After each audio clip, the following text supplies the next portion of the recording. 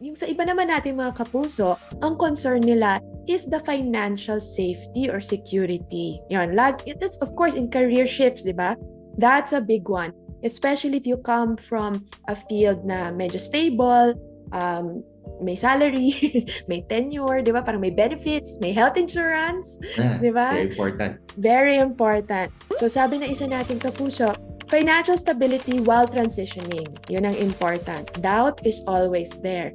Yung isa nating kapuso, sabi niya, dependent family and everyday expenses. Yun daw nakapagpigil sa kanila.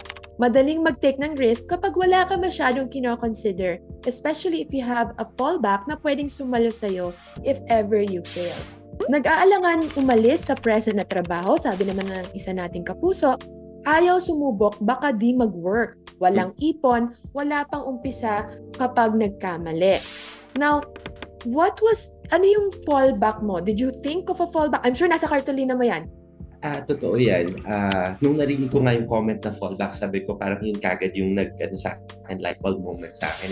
Kasi importante talaga na meron. Sabi ko, I can go back to doing corporate, I can go back to media.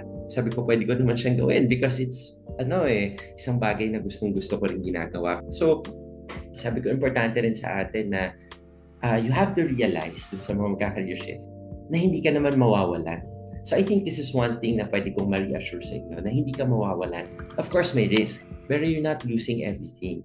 Meron at meron kang experience, meron at meron kang network, may mga contacts ka, may mga friends ka who helped you along the way during your journey in your previous career, who will also be the same person who will help you. Kung naging mabuting ka sa kanila, kaibigan ka. So at that time, nangyari sa akin na nagkaroon din ng instability sa airline industry. At that time, people from GMA7 were messaging me, sabi nila, Steve, baka ganito, gusto mo yung ganyan.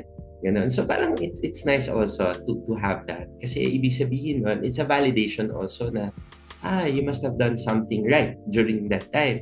So, importante na if you are thinking about shifting careers, siguro dapat maayos din yung relationship mo with your present career para it will still be your fallback, whatever happens.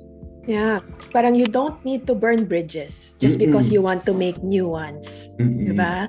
Oo, importante yan. And I like what you said kasi it reminded me of yung just because you leave a job, no? You leave a job or you leave a field or career, it doesn't mean you're empty-handed. Diba? When you go to the next step or to the next career.